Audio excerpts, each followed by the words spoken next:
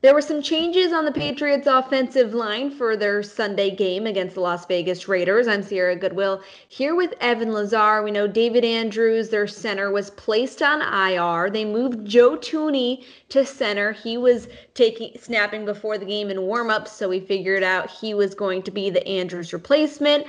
The rookie Onwenu stepped in at left guard. How did you think that the offensive line performed given all of the changes?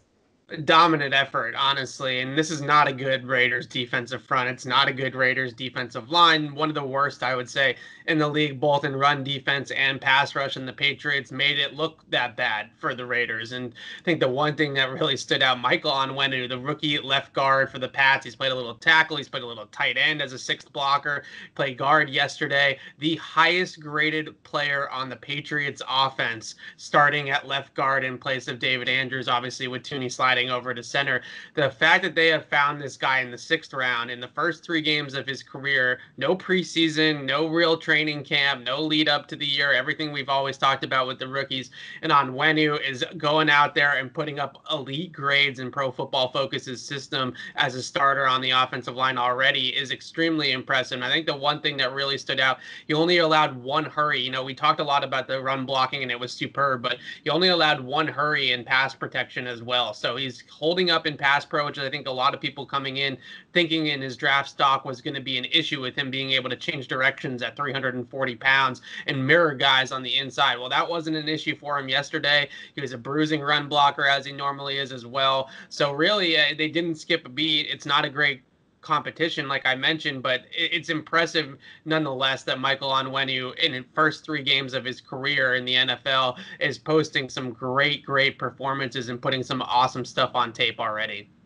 Well, we know the run game benefited from the offensive line's play on Sunday. 250 yards. Sony Michel, 117 of those. Rex Burkhead had a career high 3 touchdowns, and he praised the offensive line for giving him those opportunities. Is this level of play for the running back sustainable, or is their success directly correlated with the dominance of the offensive line? Well, 90% of it's going to be the offensive line, which is true for most running backs, right? That's the big sort of analytics argument with the old football guys, the old football heads, is that it's really about the blocking that you're getting and not the guy that's carrying the football. But that being said, the Patriots right now are on pace to have a ridiculous running season, even with the game in week 2 against Seattle being kind of a dud.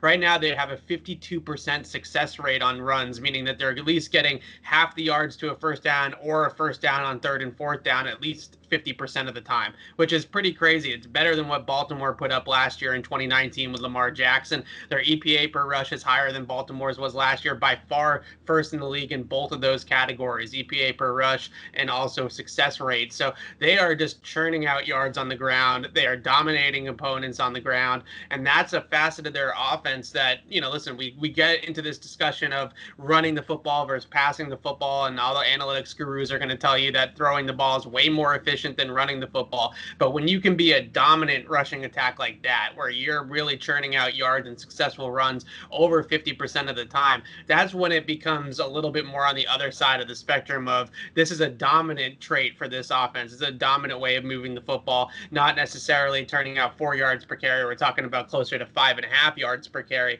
That's a big difference, and that's something that you can lean on offensively. And then hopefully, you know, teams start walking those safeties down in the box and they start loading the box up and trying to really sell out to stop the run. And that's when you incorporate play action and you start hitting those bigger plays in the passing game.